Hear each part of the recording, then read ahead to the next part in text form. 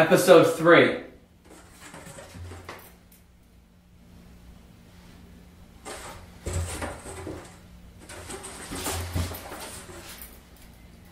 I fucked that up.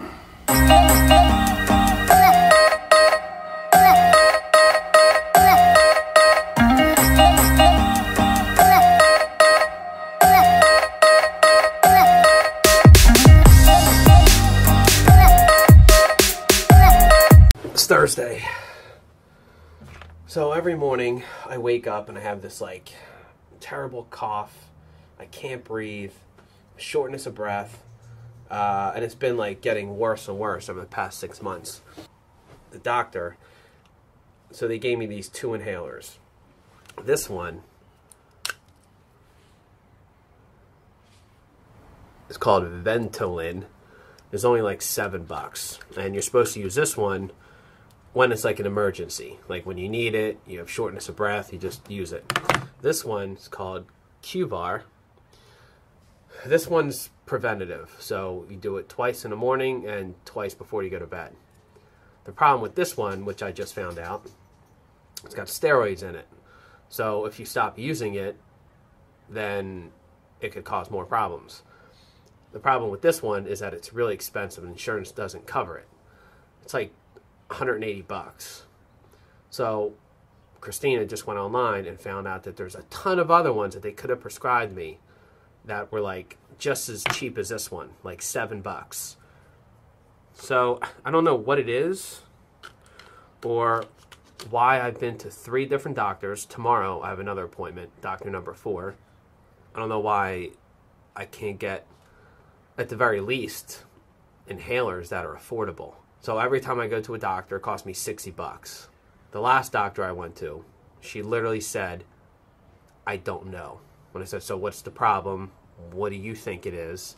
Why is it that I wake up every morning and I can't breathe? And why is it that when I go to bed at night, when I lay down, I can't breathe? My wife says that when in the middle of the night, if she wakes up, it sounds like I stop breathing. So it's getting worse. I think maybe because I stopped taking this one, because I couldn't afford it. I stopped taking this one, and maybe that added to the problem. It has steroids in it, and I guess when you just stop taking it, or when your body gets used to it and then you stop taking it, it could cause other problems.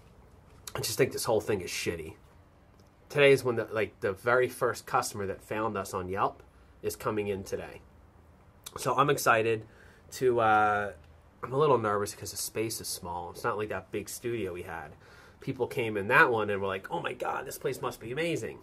Now they're walking into a place that's like the size of our bathroom. But it's not the space, that sells the service. It's supposed to be us. So hopefully it works out. But it is what it is. Like, there's no pressure there. We offer a good service. We're good people. They get good service. What else can you do? And it's cheap. It's definitely more affordable than these fucking inhalers.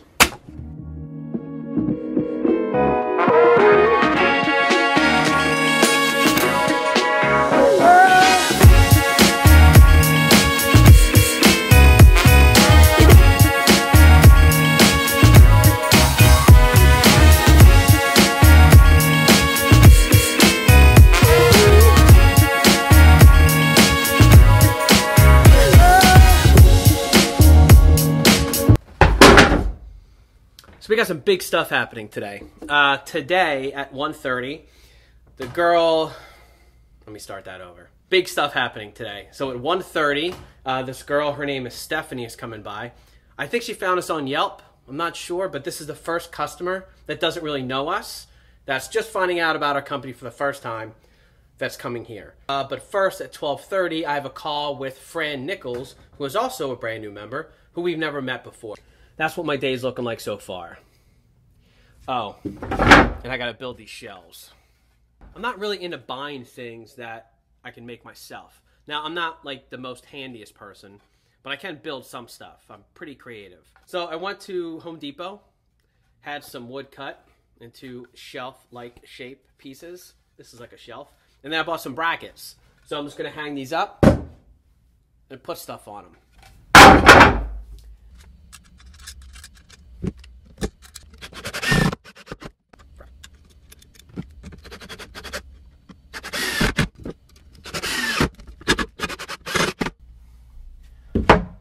I'm thinking like right there. Or maybe like this, and then I can use that end piece right there. I can use as kind of like a bookend. This way shit doesn't fall off. So for lunch today, I brought a bag of roast beef. I'm trying to eat healthier. I'm trying to better my diet in some way. I know a bag of roast beef probably isn't the best way to do that, but I'm trying to cut out bread. So I've been running about 3 miles a day. That's pretty decent. And then on top of jogging, I jump rope for about 20 minutes, half hour, and then I hit the bag for about a half hour. So I am getting a pretty good workout every day. The next step is my diet. I'm not 100% sure how best to eat healthy. I mean, I read some things are good for you, other things are bad for you. No GMO, HMO, DMO. I don't know what all the O's are, but I know a bag of roast beef probably isn't in the category of health. And neither is sweet tea from 7-Eleven or a jar of peanut butter from Trader Joe's.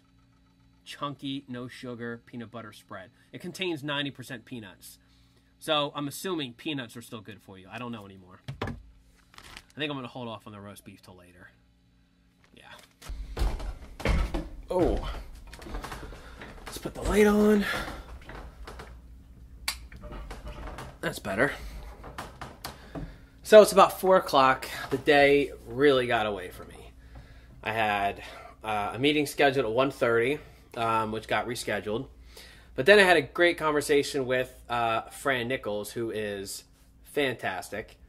I've never in my life used the word fantastic, but I can't wait to meet her. She's awesome. She found out about TCD from...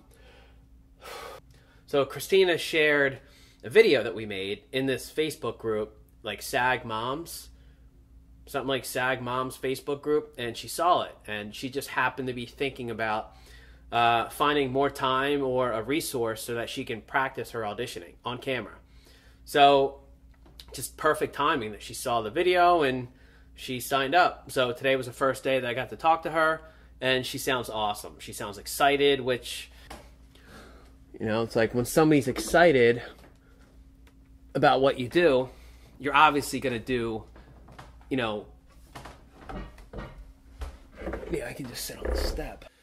What else did I do today? I got that shelf put up. Looks decent. Here. Right there. I have 3 more of them. I know the microphone's in a shot, but who gives a shit? So this is episode number 3. I don't want them to be like too produced. I want them to be kind of raw and gritty and just an honest representation of what my day is like. Today, I did a few things. Stuff that I didn't record. I wrote out an email to all of our clients. I didn't send it yet. I'm going to send it tonight. But I wrote out an email just basically welcoming everybody and talking about the marketing services that we offer. There's no extra cost. The practice auditions, people come to that. The self-tapes, obviously. But on the calendar, we have a writer's room. And that writer's room is basically... it's not just a writer's room. You know, it's like you should be coming up with ideas for yourself. And everybody always has the same concerns when they're shooting content for themselves. They're wondering about, like, the quality. Yeah, quality is important, but if the sound recorder is in the shot, who cares? If I put it back here, it doesn't really matter. And I read all these articles from these, like, you know, experts and are like, you know, people that I guess you'd call them influencers, like casting directors, agents, managers, some coaches. There's some like marketing people now. You know, I guess you would call those, you know, like influencers in this industry. I'm certainly not one of those influencers. I'm like you. I'm just trying to figure out how best to showcase who I am and what I do. Same thing you guys are doing. So there's no like expert environment here. You know, it is subjective. 100%. Like what you like, somebody else might not. And what casting directors like, managers might not like, and vice versa. There's always going to be a difference of opinion on what you should be doing for yourself. I get that, but in the one area that I can't get on board with, how I define quality is the time and effort put into something. Every video that I put out, I put a lot of work into. This video that you're watching now was probably a total of 12 hours. I'm doing one of these every day for 100 days. So 12 hours of my day is dedicated to doing this. The sound might be a little off in some of them, or, you know, you might see the microphone.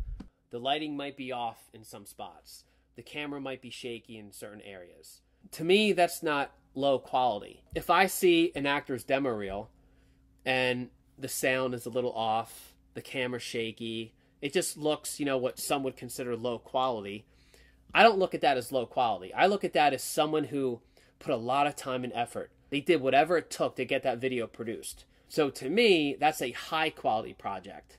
When a lot of time and effort goes into something, I look at that as high quality.